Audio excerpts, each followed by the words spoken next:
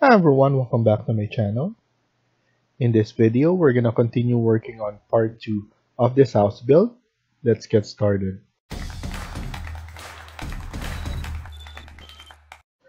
So in the previous video, we were able to set up our grid lines, our level, our exterior wall.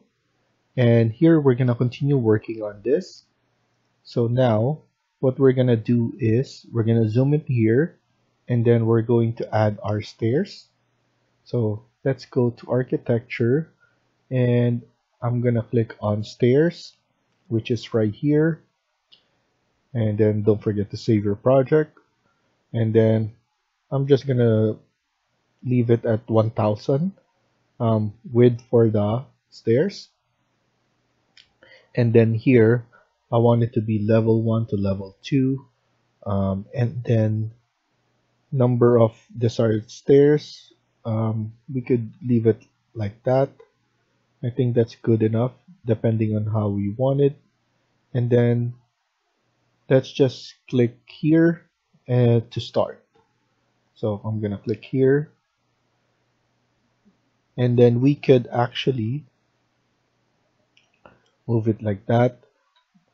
And then I think 17 is too much, so I'm going to change it to maybe 14. And then because of that, it will change itself, it will recalculate everything, and then now we just need to have 17.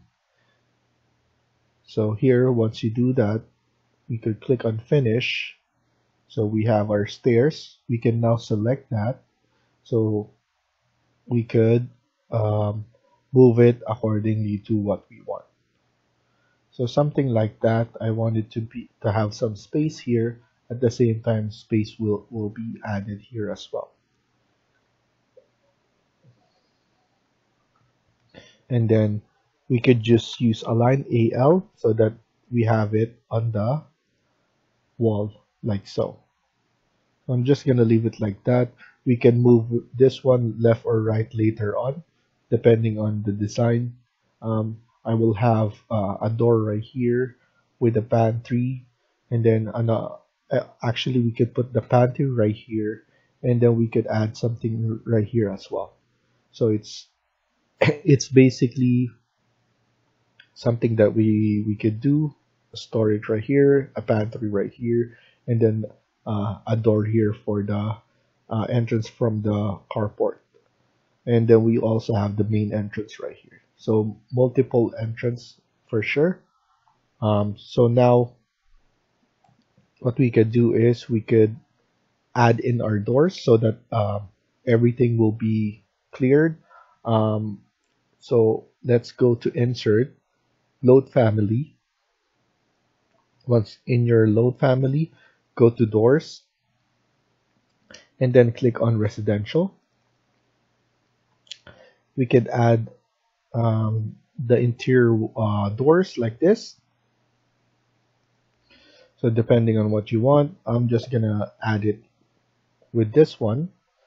So interior one panel wood. So click on open. I usually select everything. So select one, and then scroll down, and then hold on shift, and then click on the bottom, and it will select everything, it will highlight everything, and then you just need to press OK to load them. Yes, you want to continue, and then now you need to go back to architecture, and then click on door, and then you'll be able to access those doors. And as you can see, this door is so small, so what we want is around 750 to 900 millimeters. So depending on what we do, and then we're going to maintain the height to 2000 millimeters, so 2 meters. So for now, let's add in 850 door right here. It looks like it's too big, so let's go to 750 by 2000. So I believe that's good enough size. And then we could flip it later on if the design doesn't work. So now we could just move it like that. And then we will have our landing here. And then here, what we could do is we could add in the interior wall.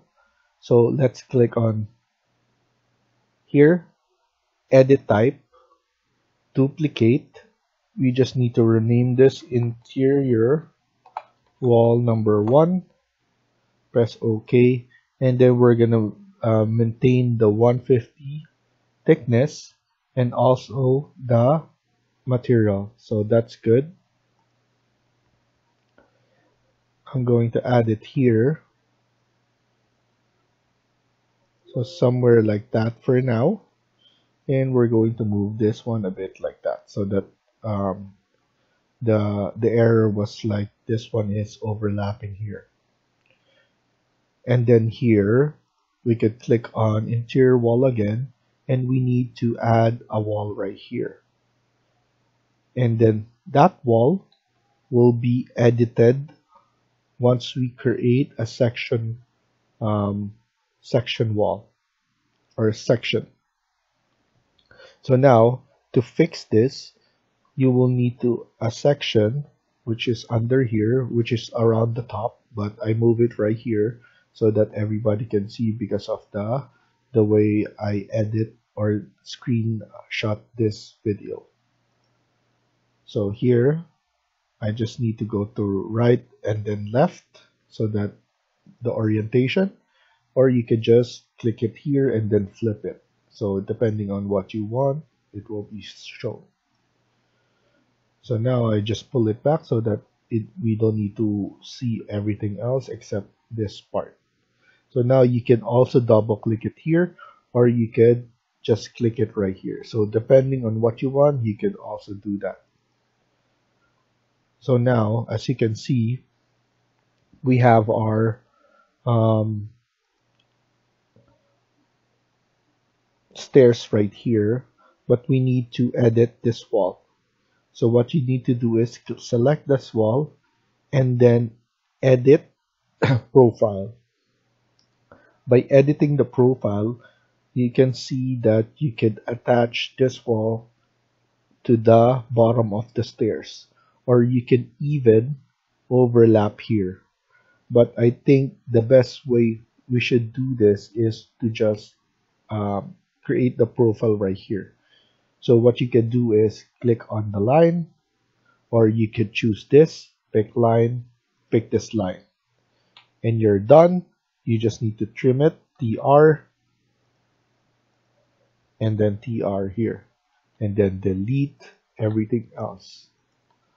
Once you do that, you can click finish, and then now everything is connected. You could check it right here. It will be like that. You can just align this AL, align it to this face and to this face, and then everything will be aligned. So that's another way.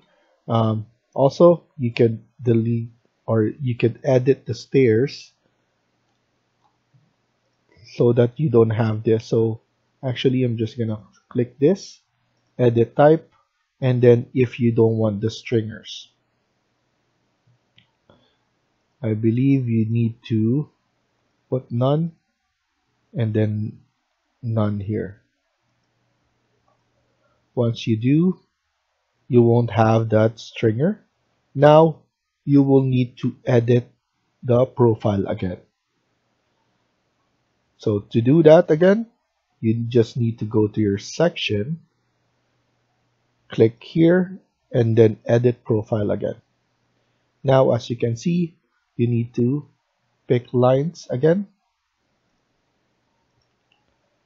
So this is more tedious, but it will look much better in terms of your designing the interior.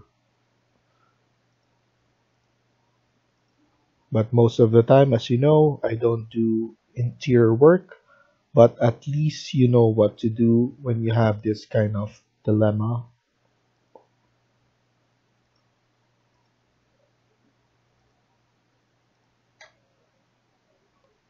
So now we just need to click on that, delete this.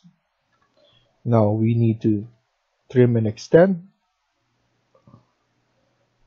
So trim and extend again here. And then this wall, we could just extend it much more right here.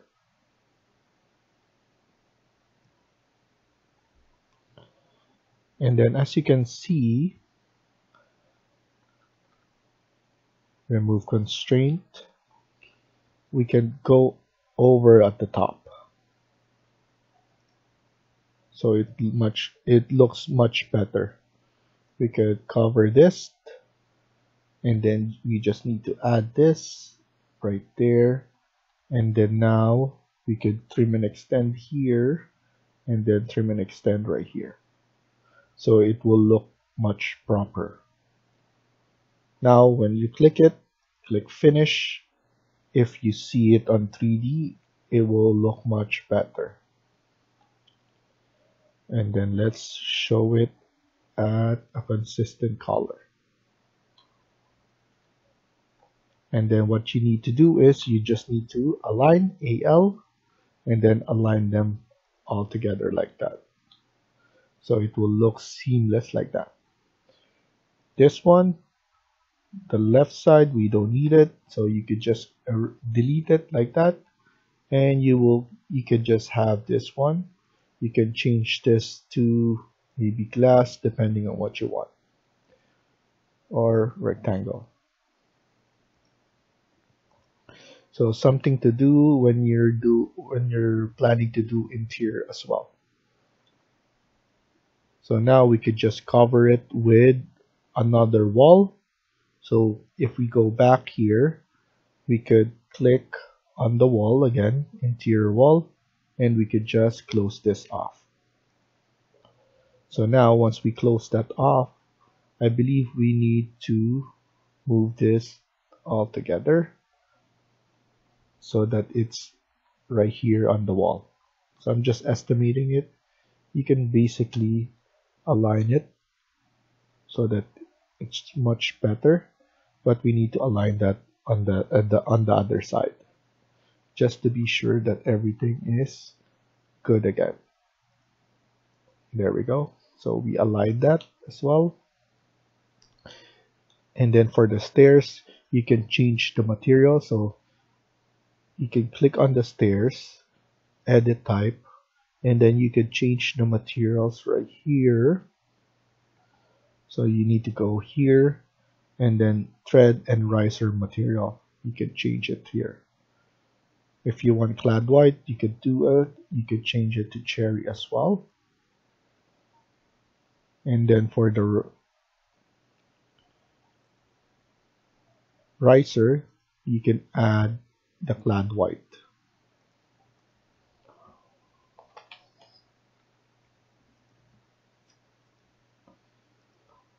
And as you can see, it all blends in.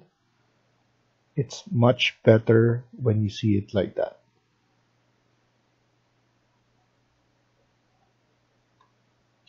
And then here you just need to add in the railing, the similar railing once you have the landing. The landing is the floor as well. So that looks very nice. So now we could add in the sliding door right here as well, or a door for our pantry. So let's go back here. We should just move this one like that. Let's insert and load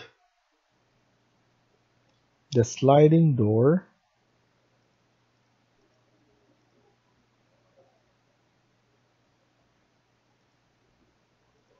So let's add this one. Click open, select the top, and then hold shift, select the bottom. And then now let's go back here and click on door. As you can see, it's just exact, and I believe if we click here, we will have an error message. But it looks like it doesn't, so we're good with that. But here, as you can see, it's too big. We could create our own, so we could edit, duplicate, we could close this, you could put any name you want, but you could put the name of the width. So maybe because this one is 1000, so we're just gonna put 800. I know it's very small, but at least we have a storage right there. We could also add in a door as well, but I want to show you how you can edit um, some families that you will need. So here under width, you can just put in 800, and once you do, everything will be recorded, and you will see that you'll be able to add that door with a specific width. So that's how easy it is to change or to edit families depending on the families, because some families are hard to do because the way that people did it, they didn't set up it properly. So depending on how the family was set up. Here, this is our pantry, but we're just gonna go to annotate and then add in some detailed line. I'm gonna use demolish, and then here we're just going to add a demolish and a thin line showing that there is some shelvings there. So something that you could do as well, so that to show that there's like shelvings here to put some stuff. And then if it's a closet, most of the time you put in 2 dash lines. So here we have one line, and here is a dash line. So a straight line and then a dash line. Let's add in our another wall. So another trick that I want to show you is once you have, for example, this interior wall and you want to add it again, simply just type in CS. So that's create similar under modify. So that is this one, create similar. So I already type it, so it's already grayed out here. But it's basically telling Revit that you want to do the same thing that the one that you click, you want it to do it again. So it applies to a door, furniture, and walls, and everything that you can think of. So that's something that you should know what to do, so that you don't need to keep on looking. So because once you loaded a lot of stuff, it will be hard to just keep on looking for it and then adding it. So once you have it right there, you could always use copy command or create similar if you're doing it like a wall right here. So now we're going to add it like this. For the dimension, I want it to be 3000. So let's delete this again, and then let's type it. So CS, from here, I want it to be 3000. So 3050, let's do. So once you do have that, you need to close it here, and then add in a closet right here. So the closet around 800 will be good enough. And then now, as you can see, I don't want to go to annotate again and then click here and then set it up with a demolish. So that's a lot of steps again. So what you could do is click this line, CS. So that's create similar. And as you can see, everything is set up accordingly. So you don't need to set it up again. It's already set up depending on what you click. And then here, I want a door similar to here, CS. Let's add in a door. In terms of size, you can click it again and then select your size right there. So that one is changes the height, but if you click it 15, it will change. So let's put it back. So that's how easy it is to change multiple already preset families like that. So that's a closet. Let's add in a door right here. This will be a different door. So let's go to Insert, Load Family, and then let's add something exterior. I want this one, double, full. So click that, insert that, and then click at the top, hold Shift, click on the bottom. Press OK, and then yes, and then you need to go to architecture and then click on door or DR. I'm gonna maintain the 2000 millimeters, so I'm just gonna add it like that. We could also move it a bit, so depending on what you want. So we could move it right here or there. So for now, let's put it somewhere in the middle like that.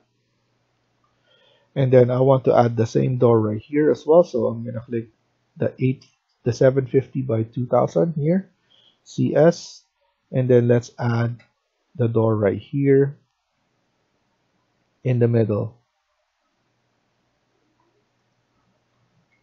Let's escape and then go to insert. Let's add in some toilet and some sink.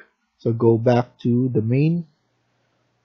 Let's go to plumbing, architecture, and then fixtures, water closet, and we have the 2D only for the toilet.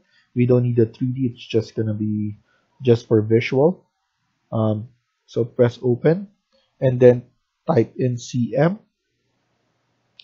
The CM is basically the component. So CM, the place of component. Once you load something that is not system, which is walls system, door system, window system, you'll be able to see it only on component. So the good thing about here is you don't need to look for the ones that you load. As you can see, there's a lot of things that are loaded already, preset loaded.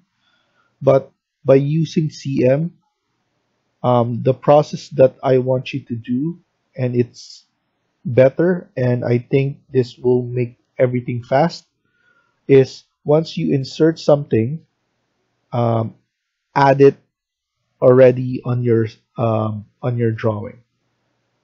And then by using CM, you don't need to click the component here or go to architecture, click component, and then look for it.